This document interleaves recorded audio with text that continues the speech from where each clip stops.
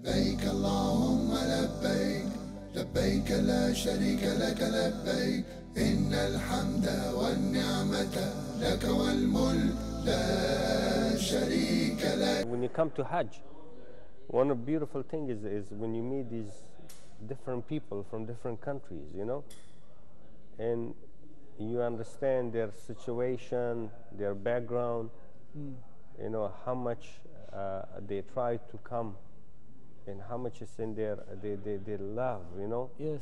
for actually completing the Hajj. Yes. It amazes you, you know, their stories. And Alhamdulillah, Allah gave me previously opportunity to do Hajj twice before. MashaAllah. I did it once alone, and the second time I did it with my wife. Very nice. Alhamdulillah, I came with the first time also with a different group of people. They were mainly students. And then the second time we were with a group of people from different countries, you know. A mixed, okay, Mixed. nice. We had people from Pakistan, from Egypt, from Jordan. We had people from Saudi, everywhere. Okay, very nice. And it was good to talk to each person, you know. And for my wife, the same way, you know, she had that exposure to women from different countries, you know, and to find out about their life as overall, you know, and how they manage, you know, the stories behind each one of them, like how they managed to come to Hajj and what they felt like coming to Hajj, you know.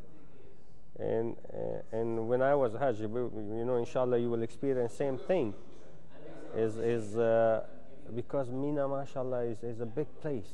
It's a big place, you know, and a lot of people they can't find their way back. You know, somehow they get separated from the group because it's much easier, you know, to get separated. And then because some of them very old, they can't, even some of them can't read directions and maps, you know, so they are totally lost. So sometimes it gives you the opportunity to help these people, you know, to just even to show them the directions or to take them there, you know, just to make an effort. And maybe because of that small thing that you do, maybe Allah accepts your Hajj, you know, and rewards you for it. So Alhamdulillah, I had the opportunity on that same day where we went to Mina and then came back for Tawaf. And on the way back, there was one Indian couple, very old, mashallah, beautiful man. He had this noor in his face, you know, with his old wife, and they were lost. Then somehow we came and spoke in Urdu with me, and Alhamdulillah, somehow I understand a little bit of Urdu. So they were looking back for their tents, and he was asking for directions. So fortunately, I was in the same location, and I asked him. I said, "Okay, come along with us, you know, because we are going the same way." It was me, my wife, and them too. And we got on train, then came back to Mina, and we went to the direction of where their tents were. So, mashallah, you know, just on the way, even going back to their place, is the amount of dua him and his wife, you know, they were making for us is something that goes to your heart, you know. You just say that, mashallah, you know, I just need dua from people just to make some dua, and it's nothing. I mean, what did I do? I was coming to the same place, and I didn't do even any effort.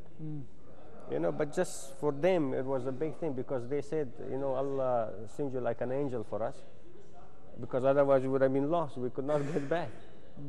But for me, it was effortless, you know. Yes. And Allah gave you an opportunity to do something easy, but to take a big reward. لبيك اللهم لبيك لبيك لا شريك لك لبيك إن الحمد والنعمة لك والملك لا